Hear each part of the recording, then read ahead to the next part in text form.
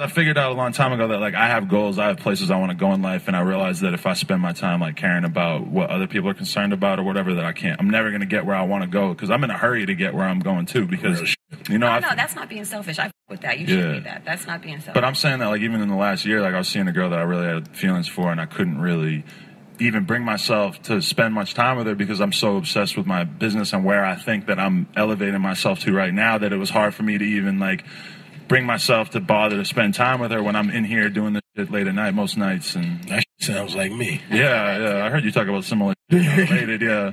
Yeah, because it's real. Like, when you just, especially at a point like where I did a couple years in prison, and, you know, you feel like you lost time. Mm-hmm. So it's like, yo, I really got goals. Like, my cousin that's a year younger than me just bought her first house, you know what I mean? About to own a second, you know what I mean? So shit like that, I'm like, yo, man, I got to catch the fuck up. Exactly. Like, you know what I mean?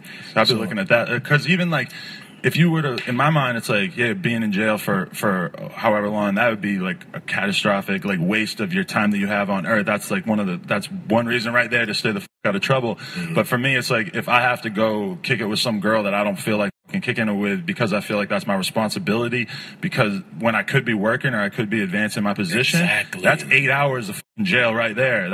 I'm not willing to compromise my time when I have a vision in my head of what I need to be, where I need to be at. You know, that's real shit. Yeah, that's real shit. I'm not mad at that at all. We share the same vision, beloved. That's what I'm saying. I think a lot of men are like that. I think a lot. No, I think a lot of men aren't like that. No, I think a lot of men say that on the couch, but they're not really. You understand? Like, I had women. Well, what I'm saying is, I feel like maybe they don't like verbalize it or even practice it. But I feel like a man can't really be great in a relationship until he's confident in his career and knows what he's doing. I agree with that. Yeah. I don't think that's like independency. I think that's something that it's true.